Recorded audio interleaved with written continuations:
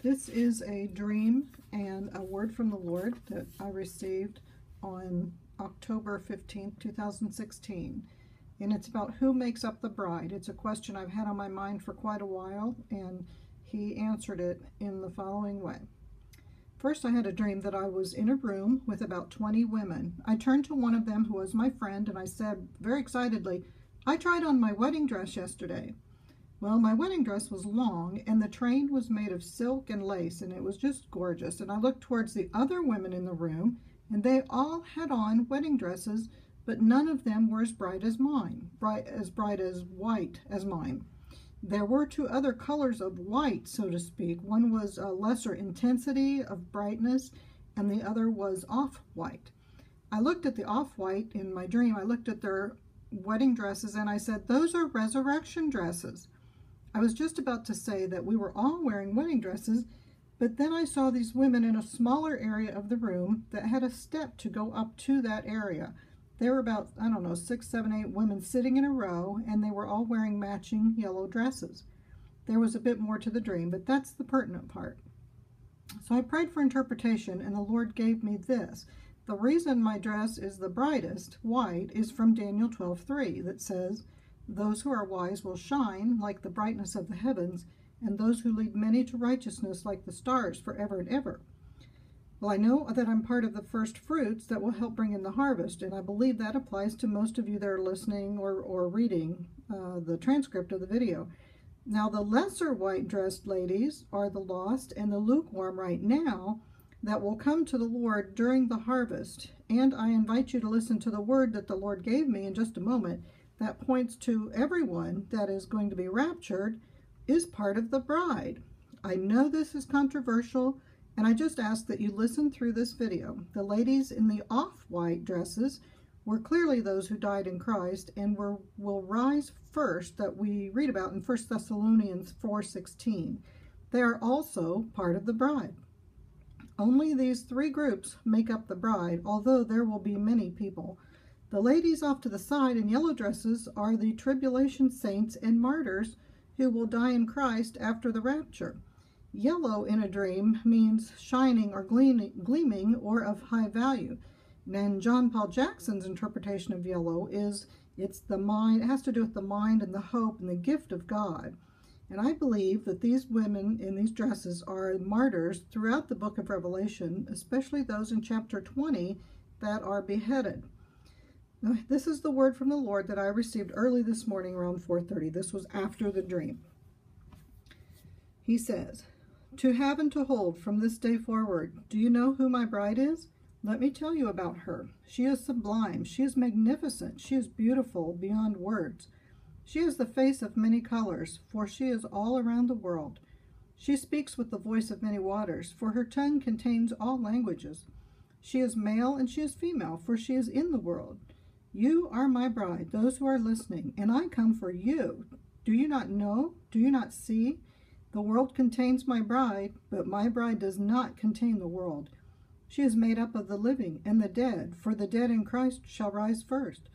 Those who have said yes to Christ and those who will say yes to Christ are mine.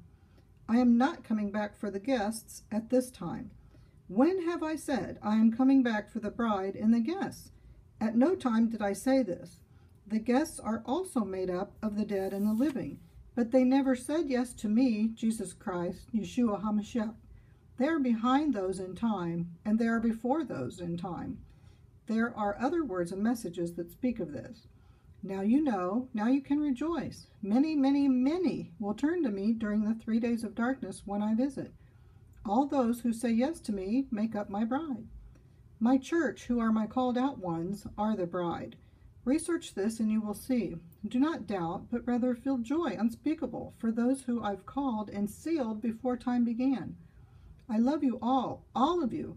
I will see you soon. Are you packed? Are you ready? Let the festivities begin." That's his message, and I have indeed found other words and messages to confirm this. Bonnie from New Bon's blog had this message on August 14th, 2013. Quote, "You will not be surprised or overwhelmed by the coming events, for I have given you my spirit and my peace. You will know that the time has come for my wrath to be poured out on mankind, but my own will be protected, as I have said to you. During this time you will be given power to witness and will be my lights shining in a dark world. Many will be drawn to you as to me, and thus my last harvest will be brought in before the door closes.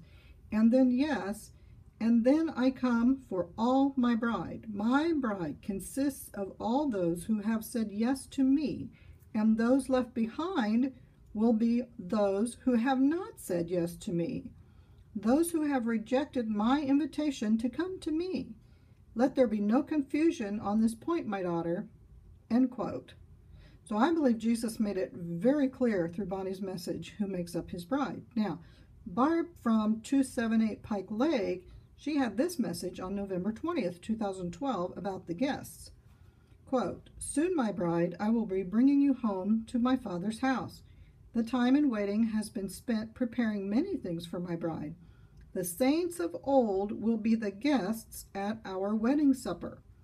My angels will accompany me in a torchlit parade to bring my bride home to my Father's house. This will be such a wedding celebration." End quote.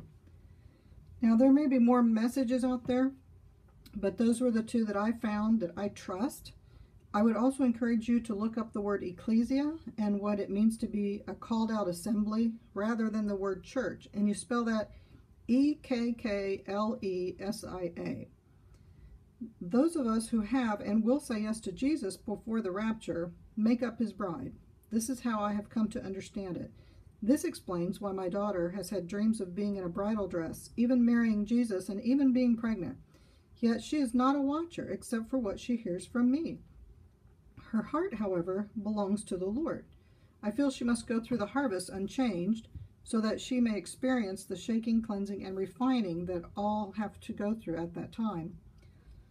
So this is my interpretation and what I've come to understand, and I do, again, realize it's controversial. I could be wrong, but it seems to me that all who have accepted Jesus Christ in their heart since he was born and have or will have the Holy Spirit in them before the rapture are part of the bride. Those who are in him that have died, such as our ancestors, will rise before us, and they too are part of the bride. There are no verses in the Bible that tell us that Jesus is coming for his bride and guests at the same time.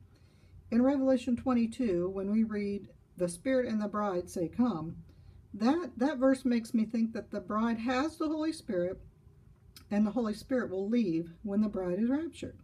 So the saints of old will be the guests at the wedding, and the martyrs will be at the feast after the wedding. This is how I've come to understand who makes up the bride and the guests. You may have a different opinion, but one thing we know for sure, we are listening for that trumpet call to announce his coming."